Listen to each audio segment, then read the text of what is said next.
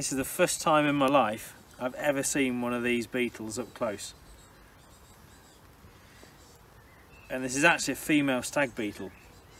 At first, when I lifted up the rock over there when we were clearing around this water feature for this latest wildlife pond, I thought it was a lesser stag beetle. But actually, it's a bit bigger, and this is a female because although the stag beetles that we perceive in our heads have these giant front jaws, which of course they do, the females, of which this is, actually have a lot smaller jaws, and the males use their fantastic jaws for wrestling other males for females and territory, of course. But this individual was found under a rock, as I say, and the reason she's here is actually because she's looking for somewhere to lay her eggs, and they actually lay their eggs in rotting timber, so that the grubs, or the larvae, which are these quite large fleshy white grubs, can actually eat the rotting timber. And yeah, amazing life cycle. And actually the back of this water feature has some upright old oak sleepers that we are looking to replace, so I think I'll actually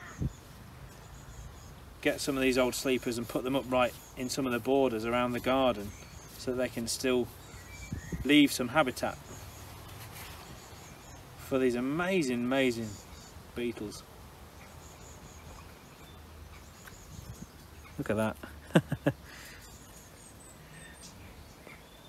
You wouldn't think you'd find that in the UK.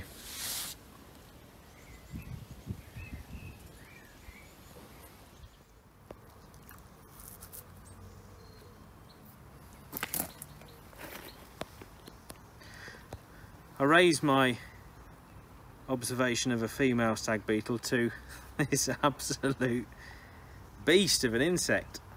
Look at that. This is obviously the male. We've just found two of these, and these rotten oak logs that we're just moving at the back of this wildlife pond that we're reinstating. And I'm going to safely put him in some new habitat behind me, don't worry. But what an absolutely amazing creature. Don't think I'd want to be on the receiving end of those jaws. Look at that. And they use those jaws for wrestling with other males, for females and for territory. What an incredible looking creature. So the best way that you can provide habitat for these amazing animals is to actually install some upright rotten logs, a bit like these are in the ground, and then the females will come along and lay their eggs in them if you're fortunate enough to attract them.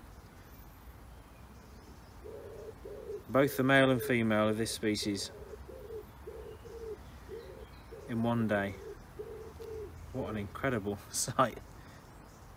I'm going to put him now in some rotten logs that I've moved from this existing stack, and he can carry on his daily routine. Wow.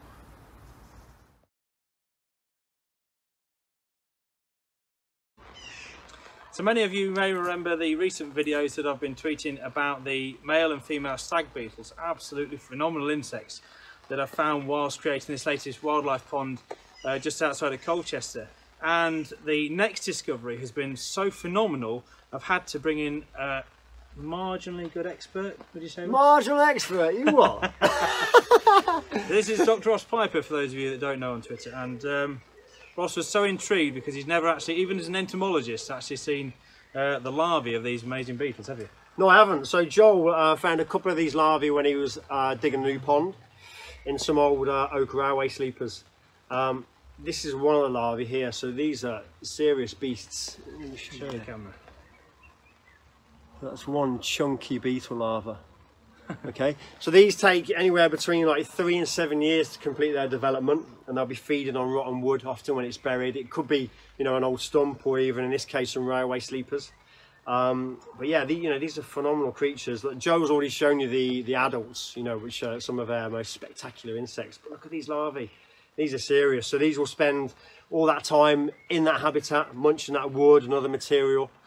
And it's this that is probably the most important part of the life cycle, really. This is what's going to do all the growing and all the feeding, and then the adult's just there to have all the fun, to do some mating and to do the dispersing.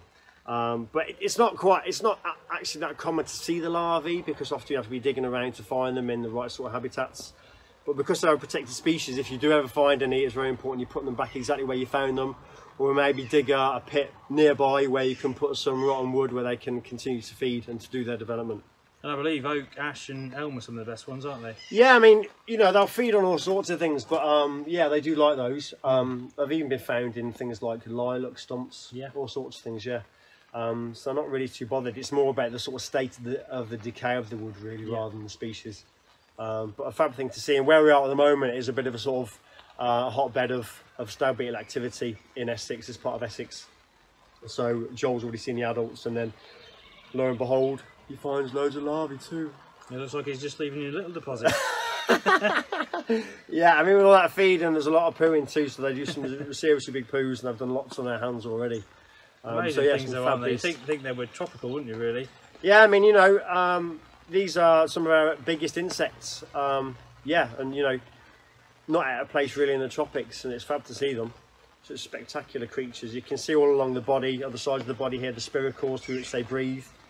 And then also inside the body, because the exoskeleton is so thin, you can even see the trachea, which are the breathing tubes. They're fairly delicate beasts, actually. So you can imagine any animal like you know, a bird or a mammal will find these. You know, this would be like a serious amount of protein for them. So they do have lots of predators too. Breakfast, lunch, and dinner in one, isn't it? yeah. Serious snack. Oh, fab. Lovely well, stuff. I hope that's given you a nice little insight into what is a very rare grub in my eyes these days, isn't it? You know, you don't often find these. I've not met anybody that's really found them. But of course you wouldn't unless you were digging for them, which of course is not advised. Joel was actually digging for them. Purposely, yeah. So as we said, yeah, because they're protected, if you do ever find it in your garden, it's important if you find the larvae to make another hole for them nearby, or put them exactly where you found them. Which is exactly what we're going to do now. We've retained some of the old rotting oak sleepers, and we're going to put them back in upright in the ground, and obviously these guys will want to be underground on that rotting timber, so we're going to create some specialist stacks similar to the habitat, or basically it is this habitat that they were found on originally. So that's going to be just moved slightly to a different part of the garden, and of course if you are looking to move the habitat for any reason, then of course it's important to keep all that, even if it's just a crumbly material, isn't it? Because that's what they'll be eating. Yeah, try and keep it all together so they've got something to feed on. If you just chuck them straight in the soil, then they're going to die. So they need that. They need that stuff, whether it's, you know, decaying timber or the wood mould, the really sort of decayed timber, and that's what they eat. So yeah, we'll go and get them a new home now. Lovely stuff. Well done, Joel. Good man. Cheers.